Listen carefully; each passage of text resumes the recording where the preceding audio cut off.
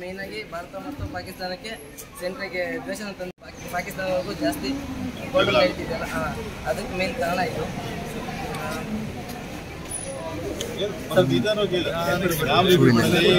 ನಾನು NCC ಇದ್ದೆ ಕಣ, ಕಾಲೇಜಲ್ಲಿ ಓದುವಾಗ 1984 ಶೂಗಳು ಚೇಂಜ್ ಮಾಡಿದ್ರೆ ಅಯ್ಯೋ ಹೊರಗೆ ಕಾಯ್ತಿರ್ಲಿಲ್ಲಪ್ಪ. ಅವಾಗ ಆಂಕಲ್ ಶೂಸ್ ಇತ್ತು, DMX ಶೂಸ್ ರಬ್ಬರ. ಈಗ ಗದ್ದೆ ಚರ್ಮ ಇಷ್ಟಪ್ಪ ಅವಾಗ ಟೋಲ್ಡ್ ಅಂತ ಸೌಂಡ್ ಎತ್ಕೊಂಡು ನಡಿಯೋಕ್ಕಾಗ್ತಿರ್ಲಿಲ್ಲಪ್ಪ. 1984ರಲ್ಲಿ ಪಾಕಿಸ್ತಾನವು ಈ ಸಿಯಾಚಿನ್ ಪ್ರದೇಶವನ್ನು ತನ್ನ ಕಡೆಗೆ ಸೆಳ್ಕೋಬೇಕು ಅಂದ್ಬಿಟ್ಟು ಅದನ್ನ ನಮ್ಮ ಮೇಲೆ ಆಕ್ರಮಣ ಮಾಡ್ತಾರೆ. ಆದರೆ ನಮ್ಮ ಭಾರತೀಯ ಭೂಸೇನೆಯವರು ಆಪರೇಷನ್ ಮೇಘದೂತ್ ಎಂಬ ಕಾರ್ಯಾಚರಣೆಯನ್ನು ನಡೆಸಿಬಿಟ್ಟು ಪುನಃ ನಮ್ಮ ಕಡೆಗೆ ನಮ್ಮ ನಿಯಂತ್ರಣಕ್ಕೆ ತಗೊಂಡ್ಬರ್ತಾರೆ. ಅದಾದಮೇಲೆ ಇಲ್ಲಿವರೆಗೂ ಸಹ 2/3 ಭಾಗ ಭಾರತದಲ್ಲಿದ್ದರೂ ಸಹ ಪಾಕಿಸ್ತಾನ ಮತ್ತು ಚೀನಾ ಎರಡೂ ಸ್ವಲ್ಪ ಫ್ರೆಂಡ್ಸ್ ಆಗಿರೋದ್ರಿಂದ ಅವರು ಸಹಾಯ ತಗೊಂಡ್ಬಿಟ್ಟು ಯಾವ ಬೇಕಾದರೂ ನಮ್ಮ ಮೇಲೆ ಅಟ್ಯಾಕ್ ಮಾಡ್ಬೋದು ಅನ್ನೋ ಇದಕ್ಕೋಸ್ಕರ ನಮ್ಮ ಭಾರತೀಯ ಸೇನೆಯು ಸ್ವಲ್ಪ ಜನ ಯೋಧರನ್ನು ಇಲ್ಲಿ ಗಡಿ ಕಾಯಕ್ಕೆ ಅಂತ ಬಿಡಬೇಕು. ಇದರ ಎತ್ತರ ಸುಮಾರು 5,000 ಅಡಿಗಳಷ್ಟು ಎತ್ತರವಿದೆ. 5,000 ಅಡಿಯಷ್ಟು ಎತ್ತರವಿದೆ. ಮತ್ತು ವಾರ್ಷಿಕವಾಗಿ ಇಲ್ಲಿ 10 ದಶಾಡಿಗಳಷ್ಟು ಸ್ನೋಫಾಲ್ ಆಗುತ್ತೆ. ಜೊತೆಗೆ ಇದು ಸುಮಾರು 75 ಕಿಲೋಮೀಟರ್ ಉದ್ದ ಇದೆ.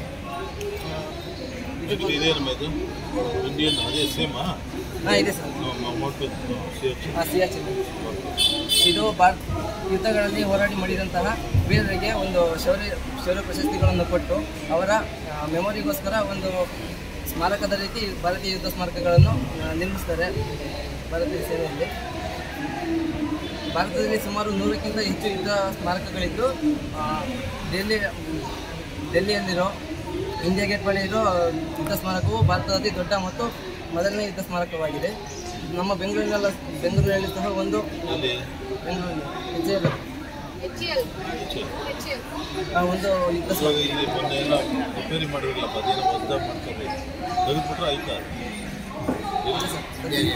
ಆದರೆ ಸುಮ್ಮನೆ ಮಾಡಲಿ ಈ ಥರ ಇರುತ್ತೆ ಅಂತ ಎಲ್ಲ ಕಡೆ ಇದನ್ನು ಸ್ಪೆಸಿಫಿಕ್ ಆಗಿ ಮಾಡಿಲ್ಲ. ಒಂದು ಮಾಡಲಿ ಇದ್ರೆ ಇದೆ.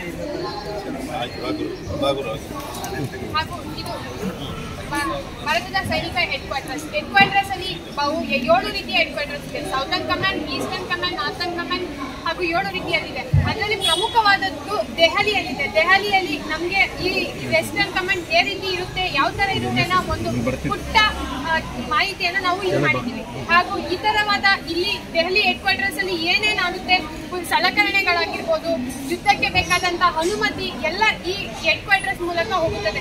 ಹಾಗೂ ಇದು ಪ್ರಮುಖವಾಗಿ ದೆಹಲಿ ಹೆಡ್ ಕ್ವಾರ್ಟರ್ಸ್, ಇದು ಪ್ರಮುಖ ಫಸ್ಟ್ನೇ ಹೆಡ್ ಕ್ವಾರ್ಟರ್ಸ್ ದೆಹಲಿಯಲ್ಲಿದೆ ಹಾಗಾಗಿ ಹೇಳ್ಬೋದು. ನೆಕ್ಸ್ಟ್ ಬಂದು ಭಾರತದ ಯುದ್ಧ ಪ್ರದೇಶ ಭಾರತ ಹಾಗೂ ಪಾಕಿಸ್ತಾನ ಮಧ್ಯೆ ಅವರು ಪರಕೀಯ ದೇಶದ ಸೈನಿಕರು.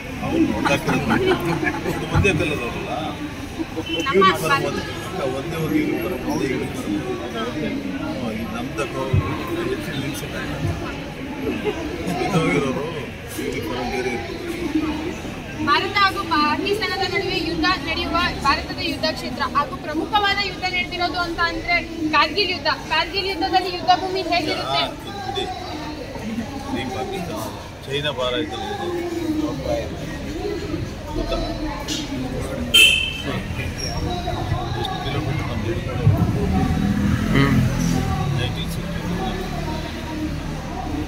ಈಗ ಡೆಲ್ಲಿ ಯುದ್ಧ ನಡೀತಾರೆ. ನಮಗವ್ರಿಗೂ ಎಲ್ಲ ಕಿತಾಪತಿ ಘರ್ಷಣೆ ನಡೀತಾ ಇರೋದಿಲ್ಲ. Line of actual control ಲಡಾಖಲ್ಲಿ Yellamma sir, line of actual control ಅಲ್ಲಿ ಇಲ್ಲಿ ಮೊನ್ನೆ ಎಲ್ಲ ಹೊಡೆದ್ರೆ 40 ಜನ ನಮ್ಮ ಸೋತೋದ್ರು. ಓದಿದ್ರು NCC ಓದೋದಲ್ವ ನೀವು? ಈಗ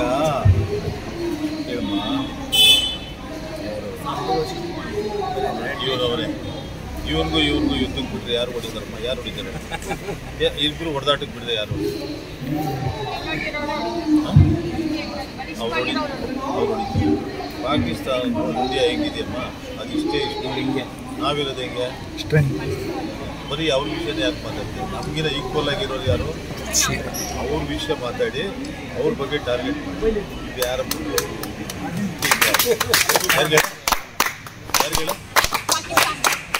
ಅಷ್ಟ ಅವ್ರ ಮೇಲೆ ಹೋಗಿ ಯುದ್ಧ ಮಾಡ್ಕೊಂಡು ಅವ್ರದೇ ವಿಷಯ ಹೇಳ್ಕೊಂಡು ಯಾಕೆ waste? Talk about China we are equal fight ಮಾಡಿ. ಆ್ಯಕ್ಚುಲಾಗಿ ಅವರು ನಮಗೆ ಹೊಡೆದಿದ್ದಾರೆ. ಯಾರು NCC ನಮ್ಗೆ ಹೊಡೆದು ಜಾಗ ಅವ್ರನ್ನ ಬಿಡಿಸಿದ್ರೆ ಕೇಳಮ್ಮ. ಪಾಕಿಸ್ತಾನದವ್ರಿಗೆ 59 ಹೊಡೆದಿದ್ದೀವಿ, 64 ಹೊಡೆದಿದ್ದೀವಿ, 55 ಹೊಡೆದಿದ್ದೀವಿ, 71 ಹೊಡೆದಿದ್ದೀವಿ, ಡಿವೈಡೇ ಮಾಡಿದ್ದೀವಿ. ಆಮೇಲೆ ಕಾರ್ಗಿಲ್ ಯುದ್ಧದಲ್ಲಿ ಹೊಡೆದಿದ್ದೀವಿ, ವಾಜಪೇಯಿ ಅವರಿದ್ದಾಗ ಎಲ್ಲ ಹೊಡೆದಿರೋದೇ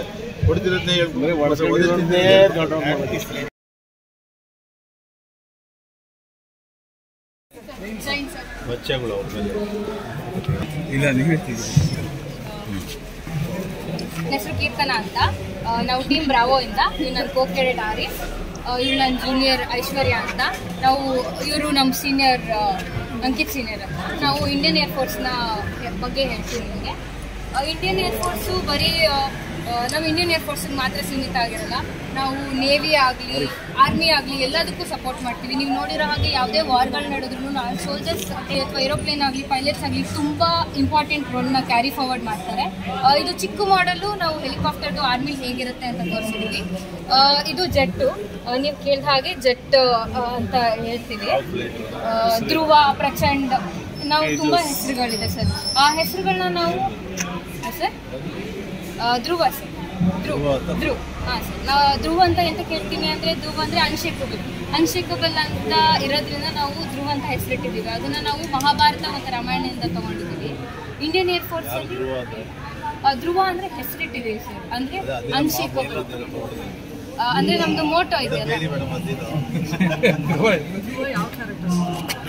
ಕ್ಯಾರೆಕ್ಟರ್ ಅಲ್ಲ ಸರ್, ಅದು ಅಲ್ಲಿಗೆ ಯಾವ ಕ್ಯಾರೆಕ್ಟರ್ ಅಂದರೆ ಫಿಯರ್ಸ್, ಅದನ್ನ ಪೋರ್ಟ್ರೇ ಮಾಡ್ತೀವಿ ಅಷ್ಟೇ. ಅಂದರೆ ಅದು ಪರ್ಟಿಕ್ಯುಲರ್ ಆಗಿ ಆ ಪರ್ಸನ್ ಮೇಲೆ ಹೆಸರಿಟ್ಟಿಲ್ಲ, ಅದ್ರದ್ದು ಕ್ವಾಲಿಟೀಸ್ ಮೇಲೆ ನಾವು ಹೆಸರಿಟ್ಟಿದ್ದೀವಿ ಧ್ರುವ ಅಂತ. ನಮ್ಮದು ಇಂಡಿಯನ್ ಏರ್ಫೋರ್ಸ್ದು ಮೋಟೋ ಏನಂದರೆ touch the sky with glory ಅನ್ನೋದು. ಅದನ್ನು ನಾವು ಕೃಷ್ಣ ಅರ್ಜುನಗೆ ಹೇಳಿದ್ನಂತೆ ಮಹಾಭಾರತದಲ್ಲಿ, ಆಕಾಶದ ಗ್ಲೋರಿ ಅದನ್ನ ಪೋರ್ಟ್ರೇ ಮಾಡುತ್ತೆ. ಸೊ ಅದಕ್ಕೆ ನನಗೆ ಮಹಾಭಾರತ ಮತ್ತು ರಾಮಾಯಣ ಅಂತ ಹೇಳಿದ್ದೆ. ನಾವು ತುಂಬ ವಾರ್ಗಳನ್ನ ಗೆದ್ದಿದ್ದೀವಿ ಅಲ್ವಾ ಸರ್? ಕಾರ್ಗಿಲ್ ವಾರ್ ಬಗ್ಗೆ ಎಲ್ಲ ಕೇಳಿರ್ತೀರಲ್ವಾ? ಕೇಳಿದ್ವಿ. Okay sir. ನಾವು ಕಾರ್ಗಿಲ್ ವಾರ್ನ ಮತ್ತು ಇಂಡೋ ಪಾಕಿಸ್ತಾನ್ ವಾರ್ ಎಷ್ಟೋ ವಾರ್ಗಳನ್ನ ನಾವು ಗೆದ್ದಿದ್ದೀವಿ. ಬಟ್ ನಮ್ಮದು ಒಂದು ಕೊರತೆ ಅಂತ ಅಂದರೆ ಕ್ರ್ಯಾಶ್ಗಳು. ನಾವು ತುಂಬ ಕಡೆ ತುಂಬ ವರ್ಷಾನುಗಟ್ಟಲೆ ತುಂಬ ಕೇಳಿದ್ದೀವಲ್ವ, ಆ ಕ್ರ್ಯಾಶ್ ಆಯಿತು, ಇವ್ರು ತಿರ್ಕೊಂಡ್ರು, ಅವ್ರು ತಿರ್ಕೊಂಡ್ರು ಅನ್ನೋದು. ನಾವು ಈ ಚಾರ್ಟಲ್ಲಿ ನಾವು ಪಿಕ್ಚರ್ಸ್ನ ಹಂಚಿದ್ದೀವಿ. ಕ್ರ್ಯಾಶ್ಗಳಾಗೋದಕ್ಕೆ 3 ಕಾರಣಗಳು ಅಂತ ಹೇಳ್ತಾರೆ. ಒಂದು ಟೆಕ್ನಿಕಲ್ ಇಶ್ಯೂಸ್ ಅಥವಾ ಲೋ ಕ್ವಾಲಿಟಿ ಮಷಿನ್ ಯೂಸ್ ಮಾಡಿದ್ರು ಅಂತ ಹೇಳ್ತಾರೆ. ಇನ್ನೊಂದು ಮನೆ ಎಲ್ಲ ವೆದರ್ ಎಲ್ಲ ಕ್ಲಿಯರ್ ಆಗಿರುತ್ತೆ, ಆರಾಮಾಗಿರ್ತೀವಿ. ಬಟ್ ಈ ಬರೋ ವರ್ಷದಲ್ಲಿ ಮಳೆ ಬಂತು, ಹೇಳಕ್ಕಾಗಲ್ಲ ಯಾವಾಗ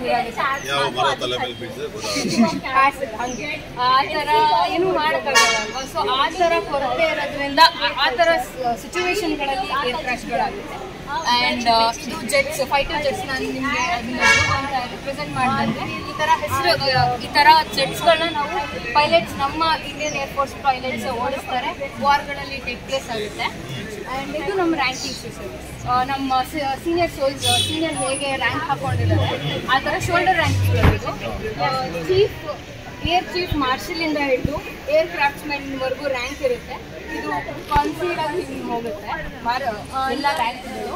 ಆ್ಯಂಡ್ ನೀವು ಜನರಲ್ ಬಿಪಿನ್ ರಾವತ್ ಬಗ್ಗೆ ಕೇಳಿರ್ಬೋದು, ಗೊತ್ತಿಲ್ಲ. ಅವರು ಚೀಫ್ ಆಗಿದ್ರು, 4 ಸ್ಟಾರ್ ರ್ಯಾಂಕಿಂಗ್ ಅವರು, ಜನರಲ್ ಅವರು. ಪೂರಾ ಡಿಫೆನ್ಸ್ ಸರ್ವಿಸ್, ಚೀಫ್ ಡಿಫೆನ್ಸ್ ಅಂದರೆ ಬರೀ ಇಂಡಿಯನ್ ಏರ್ಫೋರ್ಸ್ಗಲ್ಲ, ನೇವಲ್ ಆಗಲಿ, ಆರ್ಮಿ ಆಗಲಿ, ಮಿಲಿಟರಿ ಆಗಲಿ, ಪೂರಾ ಅದಕ್ಕೆ ಡಿಸಿಷನ್ ಮೇಕಿಂಗ್ ಆಗಲಿ ಅಥವಾ ಕಮಾಂಡರ್ ಅಂತ ಹೇಳ್ತಾರಲ್ಲ ಆ ಥರ decision ಮೇಕಿಂಗ್ಗೆ general chief Bipin Rawat ಅವರು ಆಗಿದ್ರು. ಅನ್ಫಾರ್ಚುನೇಟ್ಲಿ ಅವ್ರನ್ನ ನಾವು ಕಳ್ಕೊಂಡಿದ್ದೀವಿ ಸರ್. ತಮಿಳ್ನಾಡಲ್ಲಿ ಕೊನ್ನೂರಲ್ಲಿ ನಡೆದಿದ್ದ ಏರ್ ಕ್ರಾಶ್. ಅವರು ಒಂದು ಕಡೆಯಿಂದ ಟೇಕ್ ಆಫ್ ಆಗಿದ್ರು, ಬಟ್ ಅನ್ಫಾರ್ಚುನೇಟ್ಲಿ ಅವ್ರು ಮಿಸ್ ಹ್ಯಾಪನಿಂಗ್ಸ್ ಅಂತ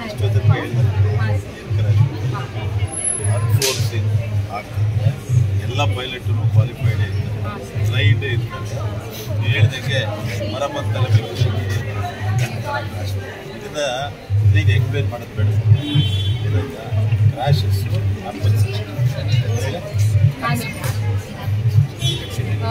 ಕನ್ಕ್ಲೂಡ್ ಹೇಗೆ ಮಾಡ್ತೀನಿ ಅಂದರೆ, ಸ್ಕೈ ಇಸ್ ದ ಲಿಮಿಟ್ ಅಂತ ಹೇಳ್ತಾರೆ ಎಲ್ಲರೂ. But for Indian air force sky is not the limit. Air force ಇಲ್ಲ, ಆರ್ಮಿ ಆಗಲಿ, ಕಲ್ಸಲ್ಲ, ನೇವಿಲು ಕಲ್ಸಲ್ಲ. ಓನ್ಲಿ ಏರ್ ಫೋರ್ಸ್ ಅವ್ರ ಸಪೋರ್ಟ್ ಫಸ್ಟು ಇವ್ರು ಬಾಂಬ್ ಹಾಕಿದ್ಮೇಲೆ ಇವರು ಆರ್ಮಿ, ಆಮೇಲೆ ನೇವಿಲು ಅಷ್ಟೇ. ನೇವಿಯವರು ಬರೀ ಸೀನಲ್ಲಿ ಆಪ್ರೇಷನ್, ಗೊತ್ತಾಯ್ತಾ? ಅದಕ್ಕೂ ನಿಮ್ಮ ಸಪೋರ್ಟೇ ಬೇಕು. ಎಲ್ಲ ಸಪೋರ್ಟು ಇವರೇ ಮೇಯ್ನು. ಇವ್ರು ನೋಡಿದ್ರೆ ಗಾಳೀಲಿ ಹಾರಾಡ್ತಾರೆ, ಗಾಳೀಲಿ ಮೇಯ್ನ್. ಆಮೇಲೆ ಮೊನ್ನೆ ಒಂದು ಯಾವುದೋ ಒಂದು ಸಿನಿಮಾ ನೋಡಿದೆ, ಸರ್ಜಿಕಲ್ ಸ್ಟ್ರೈಕ್ ಅದಲ್ವಾ ಸರ್, ಹುಡುಗಿ ಗುಂಜಲ್ ಸಕ್ಸೇನಾ ಅವರು ಫಸ್ಟ್ ಪೈಲಟ್. ಸಜೆಷನ್ ಅದೇ ಇಂಡಿಯನ್ ಏರ್ ಫೋರ್ಸ್ ಬಗ್ಗೆ ನೀವು ಇನ್ನೂ ಪೂರ ತಿಳ್ಕೋಬೇಕು ಅಂದ್ರೆ ಅದು ಆ ಫಿಲಮ್ನ ನೋಡ್ಬೇಕು. ಬಟ್ ಹುಡುಗಿನ ಮಾಡ್ತಾರೆ, ಆ ಹುಡುಗಿನ ಕಂಡಮ್ ಮಾಡ್ತಾರೆ. ಹುಡುಗಿ ಬಂದು ಏನು ಮಾಡ್ತಾರೆ but she only saves all the ಅಲ್ವಾ? ನೋಡ್ದಲ್ವಾ? ನೋಡಿದ್ದೆ ಮನೇನು ಇಂಡಿಯನ್ ಸಕ್ಸಸ್ ಅಂತ ಅವಳೆಲ್ಲರೂ ಕಂಡಮ್ ಮಾಡ್ತಾರೆ. ಮಾಮೂಲಿ ಗೊತ್ತಲ್ಲ ಹೆಣ್ಮಕ್ಳ ಬಗ್ಗೆ ಇರ್ತಕ್ಕಂಥ ಅಸಡ್ಡೆ ಆ ಥರ ಮಾತಾಡ್ತಾರೆ. She only saves all these fellows. ಯಾರು ಅವ್ಳನ್ನ ಅಸಡ್ಡೆ ಮಾಡಿದ್ರು ನೋಡಿದ್ದೀರಮ್ಮ? Best. Thank you sir.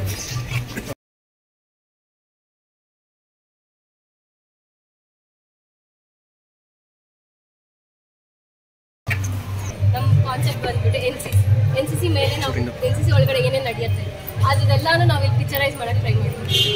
NCC student ಆಗಿ ನಮ್ಮ NCC ಪೀರಿಯಡಲ್ಲಿ ನಾವು ಎಷ್ಟು ದಿನ 3 ವರ್ಷ ಇರ್ತೀವಿ, ಅಷ್ಟರಲ್ಲಿ ನಾವು ಯಾವುದಾದ್ರೂ ಕ್ಯಾಂಪ್ಸ್ ಅಚೀವ್ ಮಾಡ್ತೀವಿ ಅಲ್ಲ ಸರ್. ಕಲ್ಚರಲ್ಸ್ ಅಲ್ಲಿ ಆಗಿರ್ಬೋದು, ಡ್ಯಾನ್ಸ್, ಸಿಂಗಿಂಗ್, ಇನ್ಸ್ಟ್ರೂಮೆಂಟ್ಸ್ ಆ ಥರ, ಅದು ಡ್ರಿಲ್ಲಲ್ಲಿ ಆಗಿರ್ಬೋದು, ಅದೆಲ್ಲ ಇಲ್ಲಿರುತ್ತೆ ಸರ್. ಇದು ಕಲ್ಚರಲ್ ಪಾರ್ಟಿ ಸರ್. ಇದರಲ್ಲಿ ನಾನು ಟ್ರೆಕ್ಕಿಂಗ್ ಕ್ಯಾಂಪ್ ಇದೆ ಸರ್. ಟ್ರೆಕ್ಕಿಂಗ್ ಕ್ಯಾಂಪಲ್ಲಿ ನಾನೇ ಹೋಗಿದ್ದೀನಿ ಸರ್. RDCಗೆ ಹೋಗಿದ್ದೀನಿ ಸರ್. ಯಾಸಿನ್ JO ಸರ್ ನಮ್ಮ ಸೀನಿಯರ್ ಅವ್ರು ಸಹ RDCಗೆ ಹೋಗಿದ್ದಾರೆ. Very good, very good. Yasin sir OT ಆಬ್ಸ್ಟ್ಯಾಕಲ್ training PRC sir. Army ಹೆಂಗೆ ಟ್ರೈನ್ ಮಾಡ್ತಾರೆ ನಮ್ಮ NCC ಕೆಡೆಟ್ಸ್ಗೂ ಹಾಗೆ ಟ್ರೈನ್ ಮಾಡ್ತಾರೆ ಸರ್.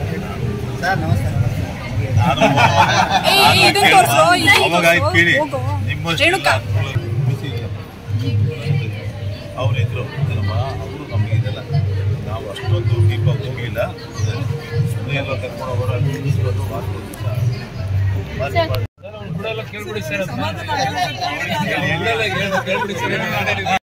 ಸ್ಕೂಲ್ ಕಾಲೇಜಸಲ್ಲಿ NCC ಮಾಡಿ ಅವ್ರ ಲೈಫಲ್ಲಿ ಸೆಲ್ಫ್ ಮೋಟಿವ್ ಆಗಿರ್ಬೋದು, ಪಂಚಾಲಿಟಿ ಆಗಿರ್ಬೋದು, ಈ ಥರ ವಿಷಯಗಳನ್ನ ಅಳವಡಿಸ್ಕೊಂಡು ಅಚೀವ್ ಮಾಡಿರೋದು ಸ್ವಲ್ಪ ಜನದ ಇಲ್ಲಿ ಫೋಟೋ ಮಾಡಕ್ಕೆ ಟ್ರೈ ಮಾಡಿದ್ದೀವಿ ಸರ್. ಕಿರಣ್ ಬೇಡಿ ಕೇಳಿರ್ತೀರ ಸರ್, ಅವರು ಸಹ NCC ಕೆಡೆಟ್ ಆಗಿರ್ತಾರೆ. ಅಂದರೆ ಬರೀ ಆರ್ಮಿ ಅಷ್ಟೇ ಅಲ್ಲ ಸರ್, ನೇವಿ ಮತ್ತು ಏರ್ ಫೋರ್ಸ್ನೂ ಇರುತ್ತೆ. ಅದಕ್ಕೆ ನಾವು ನಮ್ಮ ಫ್ಲಾಗ್ ಮೂಲಕ ಅದನ್ನು ರೆಪ್ರೆಸೆಂಟ್ ಮಾಡಕ್ಕೆ ಟ್ರೈ ಮಾಡ್ತೀವಿ. ಡೀಪ್ ರೆಡ್ ಆರ್ಮಿ ಡೀಪ್ ಮಾಡಕ್ಕೆ. ಇದು ನಮ್ಮದು ವಾರ್ ಮೆಮೋರಿಯಲ್ ಸರ್. ಡೆಲ್ಲಿಯಲ್ಲಿದೆ, ಬ್ಯಾಂಗ್ಳೂರಲ್ಲೂ ಇದೆ. ಯಾರಾದರೂ ನಮ್ಮ ದೇಶಕ್ಕೋಸ್ಕರ ವೀರಮರಣ ಹೊಂದಿರ್ತಾರಲ್ಲ ಸರ್, ಅವ್ರಿಗೆ ಅಶೋಕ ವೀರ ಚಕ್ರ, ಪರಮವೀರ ಚಕ್ರ, ಅವ್ರ ರೆಜಿಮೆಂಟ್ ವೈಸಲ್ಲಿ ಅವ್ರನ್ನ ನೇಮ್ ಹಾಕಿ ಇಲ್ಲಿ ನಾವು ಒಂದು ಟ್ರಿಬ್ಯೂಟ್ ಮಾಡೋಕ್ಕೆ ಟ್ರೈ ಮಾಡಿದ್ದೀವಿ ಸರ್. ಆ್ಯಂಡ್ ಸಂತ್ರಿ ಸರ್, ನೀವು NCC ಕೆಡೆಟ್ ಅಲ್ಲ ಸರ್, ನಿಮಗೂ ಗೊತ್ತಿರುತ್ತೆ ಸಂತ್ರಿ. ಇದು 24/7 ಅವ್ರು ನಿದ್ದೆ ಮಾಡಲ್ಲ ಸರ್, ಅಷ್ಟು ಡೆಡಿಕೇಟೆಡ್ ಆಗಿ ವರ್ಕ್ ಮಾಡ್ತಿರ್ತಾರೆ ಸರ್. ಸಂತ್ರಿ ಸರ್. ಇದು ನಾವು ಡೈಲಿ ಆಫ್ಟರ್ ನಮ್ಮ ಎವ್ರಿ ಪರೇಡ್ ಪುಷಪ್ಸ್ ಮಾಡಿ ನಮ್ಮ ಜೋಶ್ನ ರೆಪ್ರೆಸೆಂಟ್ ಮಾಡ್ತೀವಿ ಸರ್. ಅದನ್ನ ಇಲ್ಲಿ ಪೋರ್ಟ್ರೇ ಮಾಡಕ್ಕೆ ಟ್ರೈ ಮಾಡಿದ್ದೀವಿ ಸರ್. ಇದೆಲ್ಲ ಹ್ಯಾಂಡ್ ಮೇಡ್.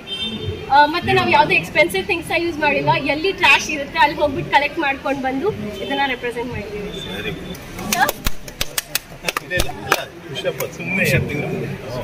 ಇಲ್ಲಮ್ಮ ನಿಜವಾಗ್ಲೂ ನೀವೆಲ್ಲ ಇದು ಕೇಳಿ ಎಲ್ಲ ಇನ್ನೋವೇಟಿವ್ ಆಗಿದ್ದೀರಾ. ಎಲ್ಲ ಮಕ್ಕಳು ಏನಮ್ಮ ಇನ್ನೋವೇಟಿವ್ ಆಗಿ ಎಲ್ಲ ಐಡಿಯಾ ಮಾಡಿದ್ರೆ ಇದೆಲ್ಲ ಮಾಡಿ ನೀವೇ ಮಾಡಿರೋದಲ್ವಾ? ಮಾಡಿ. ನಮ್ಮ ಗೌರ್ಮೆಂಟ್ ಕಾಲೇಜುಗಳಲ್ಲಿ ಇಷ್ಟೊಂದು ಬುದ್ಧಿವಂತ ಮಕ್ಕಳಿದಾರಲ್ಲ, ಸಂತೋಷ. ಇದೆಲ್ಲ ನೀವು ಮಾಡುತ್ತ ವ್ಯವಸ್ಥೆ.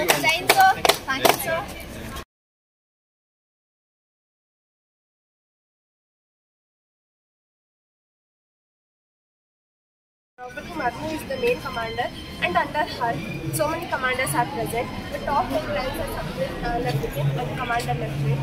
These are the topics that Vikramaditya and submarine. Sir, ಇದು ವಿಕ್ರಮಾದಿತ್ಯ ಇದು ಭಾರತದ ಸೇನೆಯನ್ನು ಇನ್ನೂ ಬಲಿಷ್ಠವಾಗಿ ಮಾಡೋಕ್ಕಾಗಿ ನಮ್ಮ ಅಟಲ್ ಬಿಹಾರಿ ವಾಜಪೇಯಿ 1990ರಲ್ಲಿ ಇದನ್ನು ತೊಗೊಂಬರ್ಬೇಕಂತ ಡಿಸೈಡ್ ಮಾಡ್ತಾರೆ. ಆದರೆ ಅದು ಆಗಲ್ಲ. 2003ರಲ್ಲಿ ಸ್ಟಾರ್ಟ್ ಮಾಡಿದ ಕಾರ್ಯ.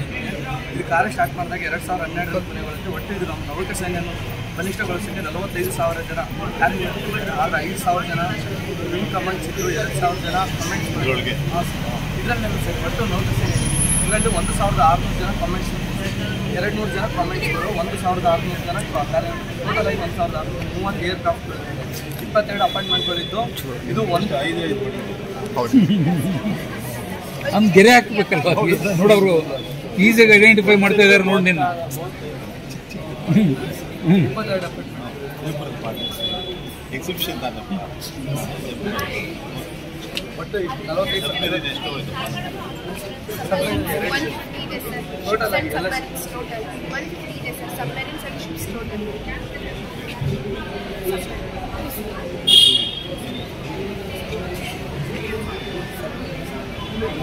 ಅದಕ್ಕೆ 2 ಹೆಸರು ಇಟ್ಟಿದ್ದಾರೆ, 2ಕ್ಕೆ 2 ಹೆಸರು ತಿಳ್ಕೊಳ್ಳಿ ಬಿಡೋದು ಅದಾಯ್ತು. ತಿಳ್ಕೊಂಡು ನಮಗೆ ನಾವು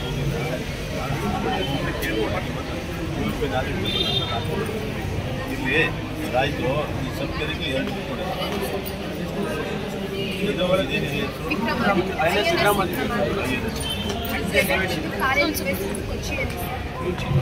ಇದಕ್ಕೆ ನಮ್ಮ ಇದನ್ನು ಮಾಡೋಕ್ಕೆ ಅಮೆರಿಕ ಮತ್ತು ರಷ್ಯಾ ದೇಶದವರು ಸಹಾಯ ಮಾಡಿದ್ದಾರೆ ಸರ್.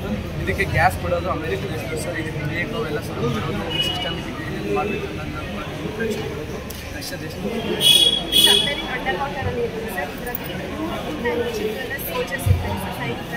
90 ದಿನಗಳ ಕಾಲ ನೀರು ಒಳಗಡೆನೇ ಇರಬೇಕು ಸರ್.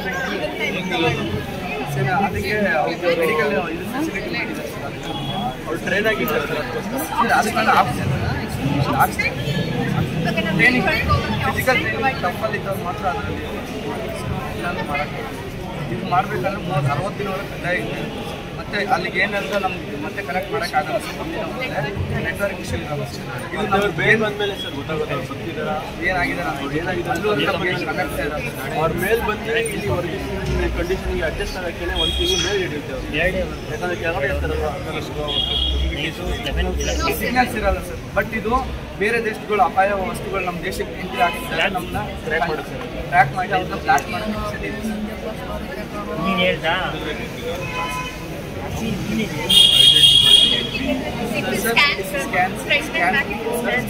ಬಟ್ ನಾವು ಇವ್ರನ್ನ ಕನೆಕ್ಟ್ ಮಾಡೋಕ್ಕಾಗಲ್ಲ. ನಮಗೆ ಗೊತ್ತಾಗ್ತದೆ ಮೇಲ್ಗಡೆ ಇಲ್ಲೊಬ್ಬ ಬರ್ತಾವೆ, ಒಂದು ಶಿಪ್ ಬರ್ತಾ ಇದೆ, ಇದು 100 ಕಿಲೋಮೀಟರ್ ದೂರದಲ್ಲಿ ಸರ್. ಇದು 36,000 ಕಿಲೋಮೀಟರ್ವರೆಗೂ ವೀಕ್ಷಣೆ ಮಾಡ್ಬೋದು ಸರ್.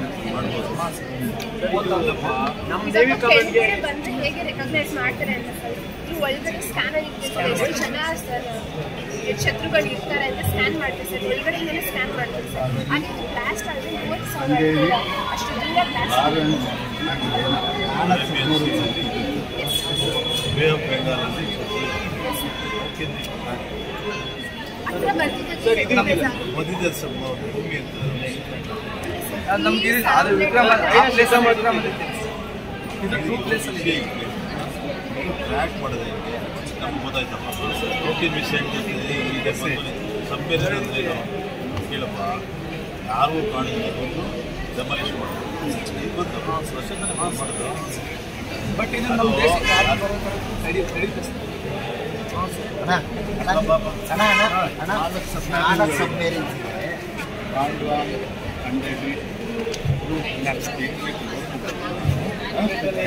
ನೀವು ಕೇಳಮ್ಮ, ಈಗ ಕೇಳಿ ನಮಗೆ ಇವೆಲ್ಲ ಏನಿಲ್ಲ, ಪೇಪರಲ್ಲಿ ಓದಿದ್ರೆ ಮಾತ್ರ ಗೊತ್ತಿಲ್ಲ. ಈಗ ನಿಮ್ಗೆ ಏನು ಹೇಳಿ, ಇಂಟರ್ನೆಟ್ ಗೂಗಲ್ ಇದ್ದು ಬೆಸ್ಟ್ ಮಾಸ್ಟರ್ ಏನು ಕೇಳಿದ್ರು ಅಪ್ಡೇಟ್ ಆಗಿದೆ. 4 ಇದೆ, 4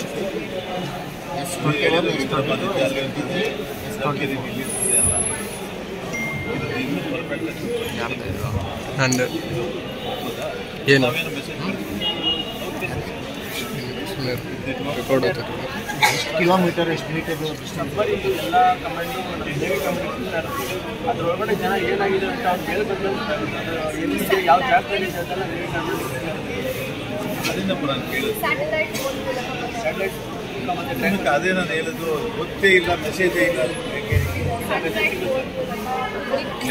ಏನಪ್ಪ ತಿಳ್ಕೊಂಡು BA ನೇವಿ ಆಫೀಸ್.